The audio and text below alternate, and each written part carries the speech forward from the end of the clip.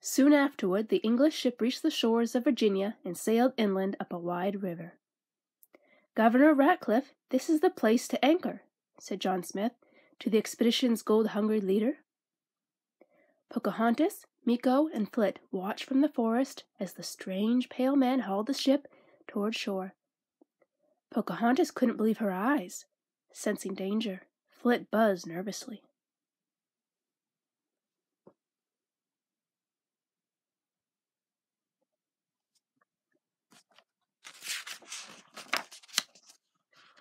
Later that day, Powhatan called a meeting of the council. The chief asked Kocoum to take a band of braves and observe the pale invaders. Governor Ratcliffe quickly claimed the land and its riches for England. As some of the settlers began to clear the forest, Kocoum and the braves kept watch. Other settlers dug for gold. The greedy governor was sure the New World would make him rich.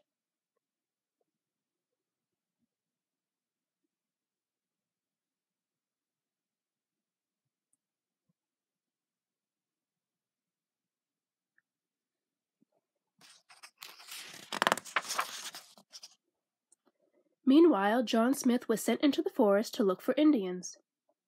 The first one he met was a beautiful young woman. She started to flee, but he urged her to stay. Pocahontas liked the handsome stranger, but she was not sure what he was saying. Then she remembered what Grandmother Willow had said. If she listened with her heart, she would understand. By now the settlers had spotted the Indians in the forest. "It's an ambush!" screamed Ratcliffe. "Arm yourselves!" Shots rang out, and an Indian was wounded. Before the day ended, Powhatan sent for warriors from other villages.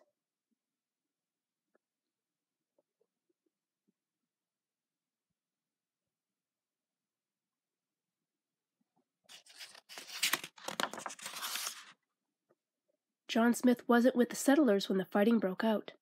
He was with Pocahontas. As they talked, Meeko suddenly ran off with John's compass.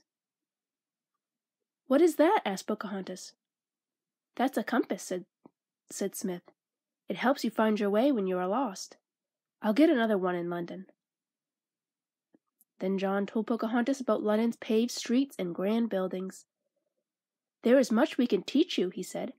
"We can help improve your life." Suddenly Pocahontas realized how little John knew about her world. She told him that every rock and tree and creature had a life, a spirit. John began to understand.